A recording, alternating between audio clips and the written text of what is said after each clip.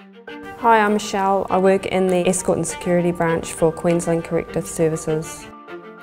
Before I started at QCS, I was a security officer and I worked throughout the hospital, and I used to see Queensland Corrective Services come in with prisoners. They looked quite professional, they looked like they knew what they were doing, and I wanted to investigate what kind of role that they played. At the moment I currently work in two different locations, one being the Escort unit, which is the transportation of prisoners, and the other one being the PA Secure Hospital. So I start at 5:30 when I work out at Escorts. We'll open up the shed, we'll check everything's in order, we'll unlock everything. We start off with a manager brief. We go through what the expected day is going to be like. We look at how many vehicles we've got, we look at staff, we look at locations we need to be at certain times. We look at if there's any high risk moves, we look at anything to do with our day-to-day operations. So what will happen is we'll have a set amount of prisoners that we have to move throughout that day. Sometimes it can be 80 moves a day, 100 moves a day. We then allocate two staff to a vehicle. We allocate what centre they're picking up from. They will pick up from that centre and then they'll take them to either a medical appointment or a court appointment.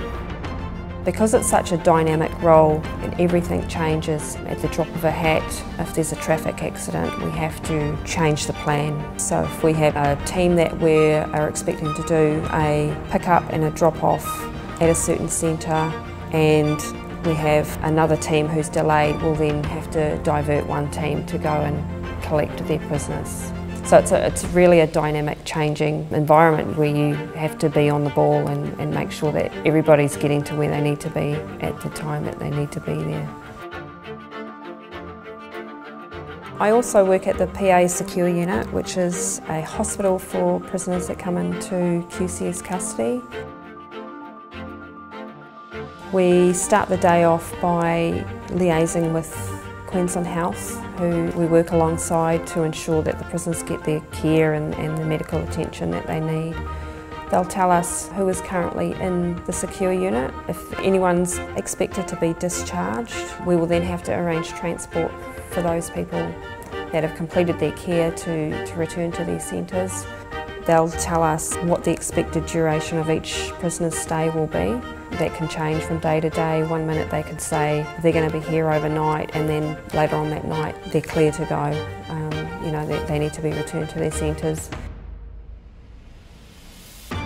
The most rewarding part of my job is the camaraderie that you get within your team. The unit is quite a close-knit unit.